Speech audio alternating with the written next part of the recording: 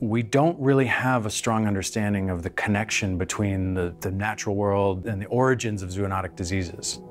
I think this image does a particularly good job of engaging that gray and largely misunderstood area. We have an aging population across the world, and we don't know yet how to tackle that. Maybe in the future, our only companion will be robot. And so I think it speaks to how we are, as a society, developing.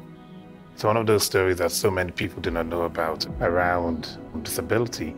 Photography really had that ability to get us to have a bit more compassion around topics and issues that are complex.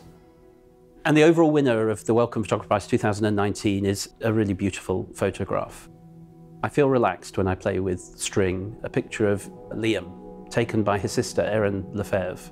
It's the most powerful image I've seen in many, many years, and speaks to us all about autism, but beyond autism, into what makes us all human. There's a real tangible aspect to it, and there's a real relatability to the image, and there's a tenderness to the image, I think, that really is very, very moving. We have so little time in society these days for contemplation. Something as simple as playing with a string to calm and to find some peace is actually, I thought, an insight. That image that has won spoke to me absolutely instantly the moment I saw it. It talks to me about what it takes to be happy, what it means to have ambition, what it is to have an illness, what is an illness, what's not an illness.